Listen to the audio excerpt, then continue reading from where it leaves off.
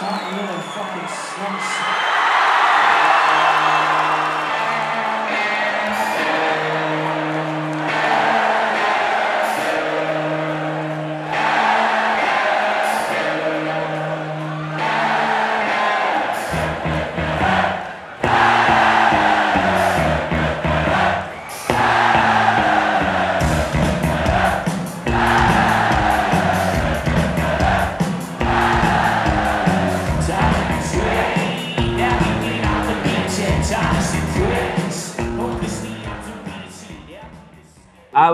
It started was at school because like a lot of people at school in our hometown, nobody was really interested in going to school or we doing didn't have many hopes or dreams. And the music was the kind of thing that allowed us when we weren't going to classes just to go play guitar and stuff like that. And at the weekends we would kind of all get together with our friends and play guitars in the forests and drink cider and stuff like that. Right. It was just something that brought us all together. There's something beautiful about it. Something we were all interested in, you know what I mean? So we would go to gigs and just want to try and imitate that. Well, previously, like he was a joiner, like a carpenter, and I was like a roof slater and tiler. Jordan, the drummer, he's a mechanic, and Joe, the guitarist, he's just a stoner. Yeah, he is. That's his technical term is qualified. He's got papers, like from school, like qualified stoner. Right, so that's kind of what he put so I mean, the thing is, like, we've always played music when we were younger and realised like it kind of didn't seem to be going anywhere and stuff like that, so we had to like move into the real world, got our jobs and stuff like that, and realised maybe the real world's fucking scary. Maybe we should have stuck in music, so we got back into it and stuff like that and just put some music online, just kind of like a really kind of home demo style thing, and noticed we getting a bit of traction online and stuff like that, so put a few gigs on and stuff like that, and we're like, people actually like this shit, shockingly. When we were growing up, all we done was kind of listen to music, attend festivals like this, and it's a bit surreal to be able to come and play them now, but hard work pays off, you know what I mean?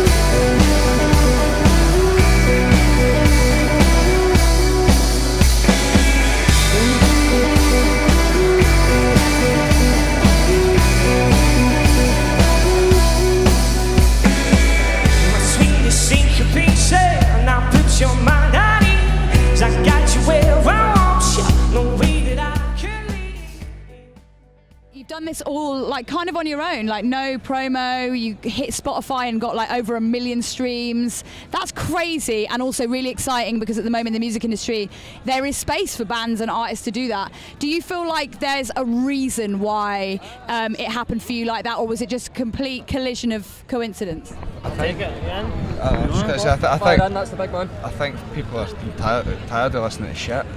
I think basically it was always a plan to kind of play on outside the scene, because a lot of your local scenes, especially in music right now, are kind of cliqued and kind of excluding people who are interested in music and interested in being at live music events but don't feel part of it and don't feel part of the songs that are being sung. And our plan was always to write music that was bringing people in, that could be received and spread out across their kind of daily lives. I feel like that's where success comes. As soon as we felt like people were interested, it just kind of made us turn the speed up. We were practicing every day, and we still do. It's just all the time, just making sure that the hard work was going into it, because we just reap the benefits in music when you put the time in. So it's kind of like just kept spurring us on. And you get to like drink beers. Like, just all day we get paid in beer. But also, then it kind of gets to like, once we'd left our jobs, it was like the real world is just there chasing you. So it's like that kind of encourages us, like everything needs to be better because the real world is still hunting us down every day. So it's like now it's just like it's part of the struggle. Do you know what I mean? Like we just want to do what we do forever. It's still remember recording like the Matador EP, even Sing For Your Supper. We done that in a mate's bedroom. We done Sing For Your Supper, Glasgow, and another song for like 100 quid or something. Wow! And then that EP, I think we done a big show in our hometown. We were just up for our hometown. We done a big show, and that paid for the EP. And so it was like, and we done all those recordings on like £1,500.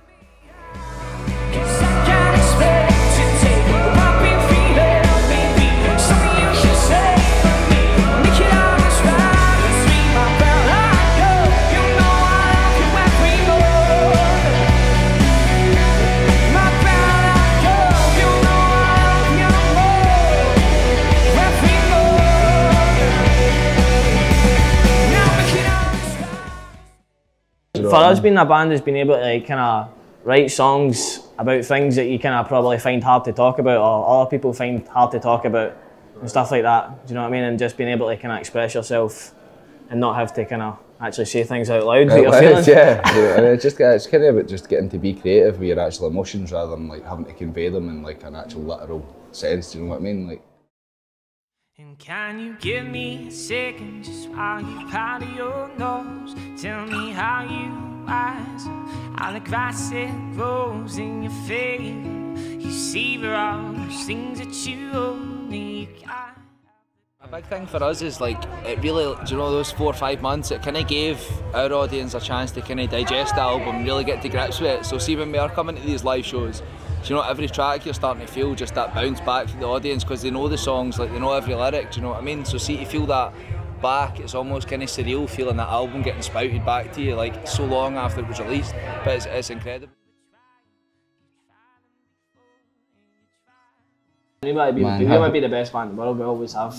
Do you know what I mean? I mean, there's definitely 2 people in this room that believe that we are. Yeah, and then I also know there is 2 people outside this room that also believe we are, and that would be Jack's mum, and I'm kidding, and drummer, and my uncle. But no, it's important for us. Like, it's definitely something that spurs you on, especially with like a real kind of decrease in like how popular guitar music is. It's something that we kind of really aspire to make sure that it can get out in the forefront again and inspire younger generations to make bands and pick up the guitar and stuff like that, and just start writing songs about kind of how they're feeling and stuff like that. It's like, important for us. At the end of the day, I don't think it's too egotistical to think everybody wants to make a footprint in the world. Do you know what I mean? Like, you want to be remembered for fucking something, and I would rather it be this. If Than, we're remembered for like committing war crimes or something. Do you know what I mean? Like, this is quite wholesome. Like, this is beautiful what we're saying. These words are beautiful. Deny that.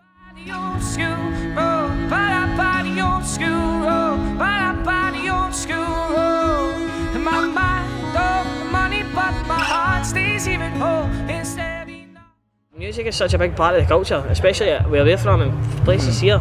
I think that feeling of being ignored was something that was frustrating, and that was the kind of place that we chose to kind of try and express that through sending letters. But I think there has been changes made. You know, there's in Scotland, I know for sure there's like a big tour fund for small venues and stuff like that. So you know, even if that letters that we sent kind of put some of that stuff in motion, or even just in the heads of the right people, for sure that's something we would do over and over again. It's kind of like Scotland. There's kind of a couple of different music scenes in Scotland. So it's like there's kind of a kind of cliquey scene right across the Central Belt, and we didn't really sit in that scene. We kind of do our own thing. We don't really we're not really part of the leather jacket black jean brigade, if you get what I mean. So it's like we kind of do our own thing. So. We kind of make our own scene. Like, in Scotland it's quite good. You see it there's a lot of music coming out of Scotland at the moment, and I think Scottish people like to see the progression for people going from playing to like 50 people and then watching them going to a bigger stage, and they can really be a part of that journey with a band or an artist. So it's always been like that in Scotland, and I know in a lot of other places as well. This next song's for you, Glasgow.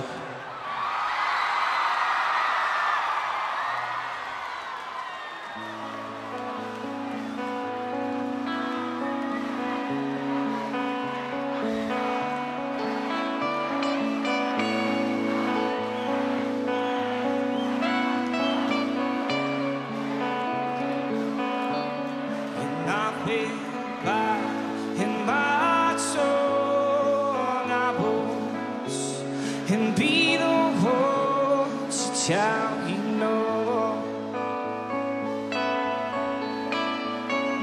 Promise you this, I'll always love the way that you say Glasgow.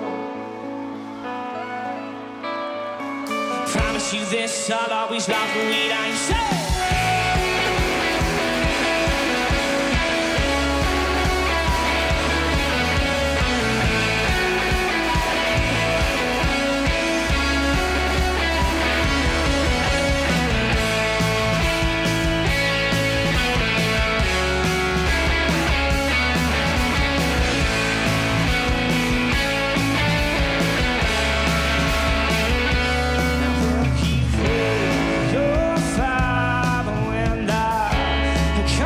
Time to take your shots.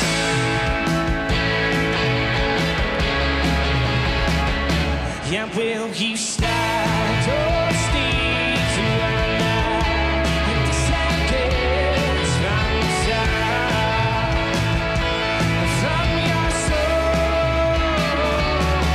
And the big said will call your name and the clouds won't clear. The sun simply jump by. My pocket, I will take you home. While the road stands still, the birds won't fly. Though you're still free on my jump on my back, I'll take you home. I'll always love the way that you see Glasgow. Will you hold your own? Comes a cold and seeing that they're gone.